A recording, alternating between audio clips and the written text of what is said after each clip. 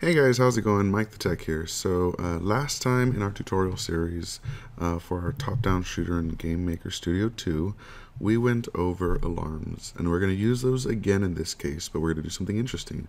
We're going to make enemies come out of a random spot on the top of our screen, and that's going to make it feel a lot more like a top-down shooter. So let's go ahead and get started. So we're going to add a sprite, so we'll go ahead and right-click on Sprites and go to Create. And now we're going to import an image, and we're going to import an image from the Kenny.nl sprite pack called Space Shooter Redux. And when you download that from Kenny.nl, you can go to PNG, the PNG folder for portable network graphics, and go to the enemies folder. And we're just going to choose one of these. So I'm going to choose this green one right here just because it looks pretty cool. And hit yes. Now let's not forget to name our sprite. So we'll name it SPR underscore enemy1. Perfect. Now let's go ahead and center our point of origin. Middle center. This is important because when we make it shoot, we want the bullets to come out of the center of the plane. We might be able to change this a little later, but we want to know where our point of origin is regardless, so that we can make our bullets spawn at the right spots, even if we wanted them to spawn down here, for example. So now you've set the point of origin, so let's go ahead and go to our collision mask. And right now it's a rectangle that goes around the whole thing. We don't need it pixel by pixel collision detection, but we would like it pretty close. So let's go ahead and choose an ellipse. And that'll give us a nice circle around our enemy. That way, even if the player doesn't quite hit the enemy, it's still going to pretty much register a hit. But if you totally miss, it's like if it goes diagonally and it doesn't hit here, it's not going to register a hit. So I think this is pretty forgiving. So we'll close this now. And we'll right click in our object section and create a new object. And this object is going to be for our enemy. So I'll name this obj underscore enemy1. And we'll assign it a sprite just like we had before. Sprite enemy1. And we're just going to create a step event.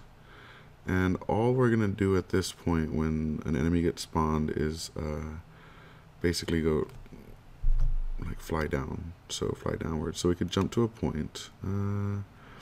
Let's find that. It would be under movement, and I forget what these look like. Jump to point. Here we go. All right. So our x-axis is horizontal, and our y-axis is vertical. So if we add to our vertical axis, we'll be going down the screen because we start at 0 at the top left, so we would be adding to it. So let's go ahead and say 15 here just to make sure it works. And let's go ahead and go into our first room and just manually drag an enemy here. And when we hit play, the enemy should go down the screen.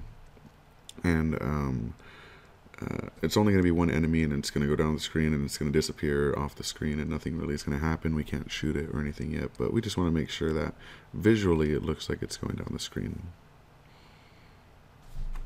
And it's not.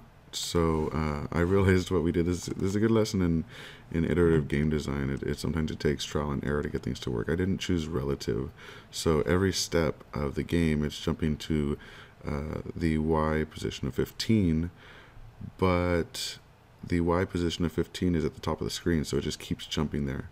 I want it to be relative to wherever its current location is, so we want it to be Y plus 15. So we'll say relative, and then every frame of the game it should jump down 15 pixels. So at 60 frames a second, you can see how that would make it look like it's scrolling pretty quickly and flying down the screen. And this is the same speed that we're using for our main player controls as well. When you press W or up, the up arrow I should say, or W, I'm not sure which one we did. Yeah, see, so now the plane scrolls down, the enemy scrolls down, and if we use the up arrow, we're going up at 15, and down arrow, it's going down at 15, so that's the same speed that the plane's going. I think it was a little too fast, in my opinion. It doesn't give you much of a chance to fly after the plane, or fly below it to shoot it down, you know.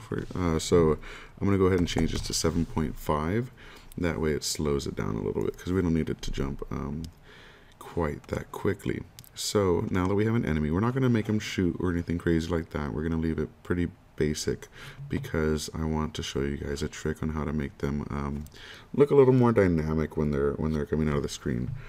So we'll go ahead and go and create a new object, and we're going to call this obj underscore control underscore level 1. And what this is going to do is it's going to control the enemies on level 1.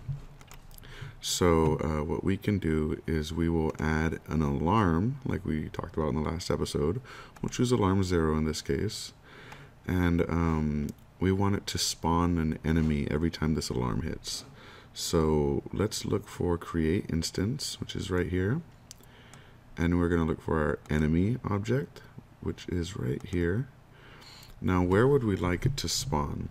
Well, for the horizontal axis, we want it to show up at a random spot between the left and the right side of the screen. So what we could do is we can actually use a function here and say random, and we'll see two functions we could use. We could use random, which is a number between 0 and whatever x happens to be, or we can use random range, which is a number between the first number and the second number. So if I say 200 and 500, it'll never be 150. It's always going to be between 200 and 500.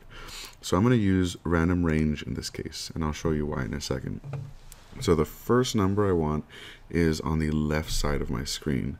Now I don't want an enemy to come up on the specific 0 pixel, because then it's going to be too far left and I'm not really going to be able to shoot that enemy.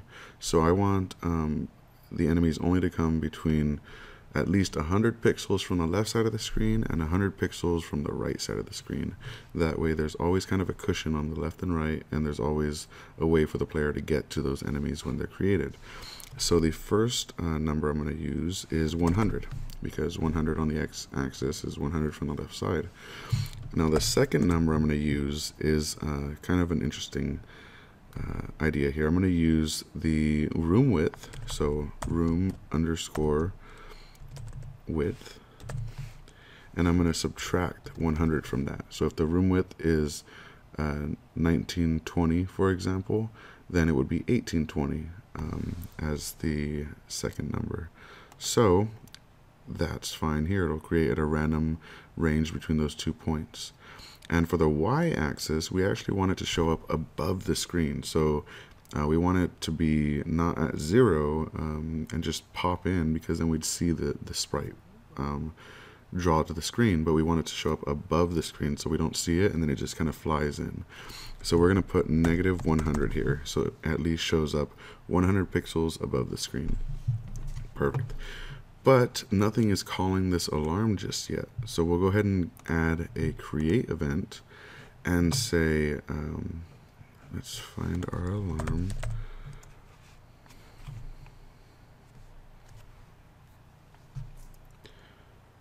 Oops, don't freeze. Okay, great. So GameMaker Studio 2 almost froze there for me. So let's go ahead, and that's a good reminder to save. Let's go ahead and set an alarm countdown, and we want it to be alarm 0, which it's already set to, because that's where we put all of our code in.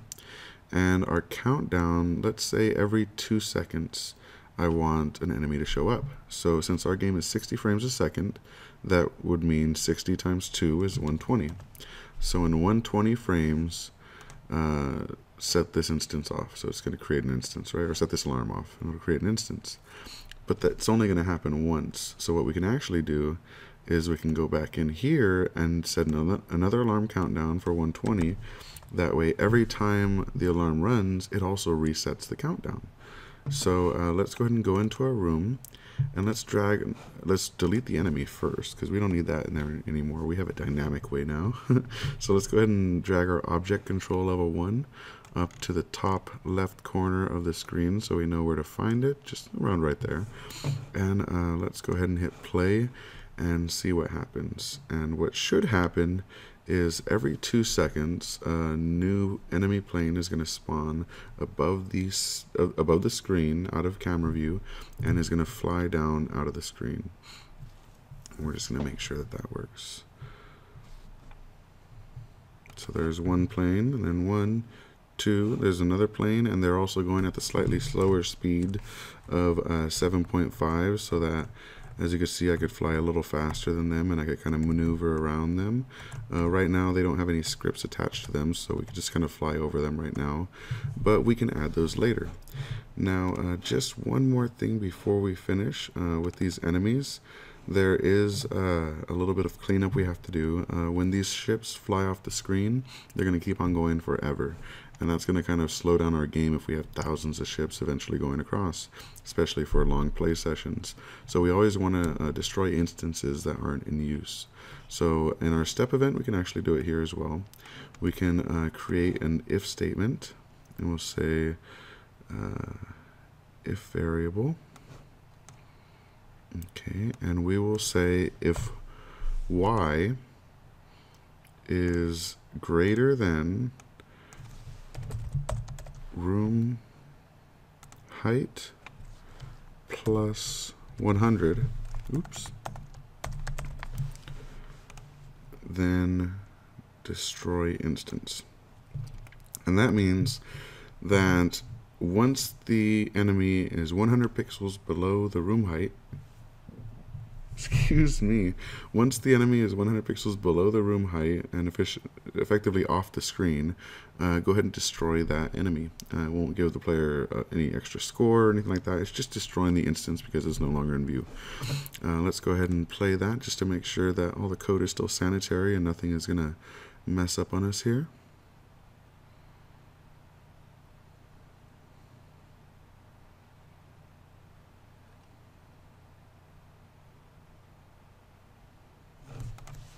Perfect, so now we're flying around. We didn't get any errors. We have enemies still showing up at our semi-random locations above the screen. And hopefully they're destroying themselves once they reach the end of the screen. I'm sure they are.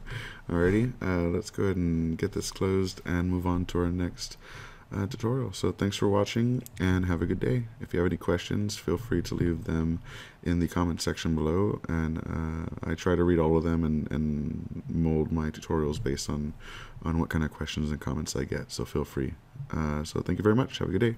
Peace.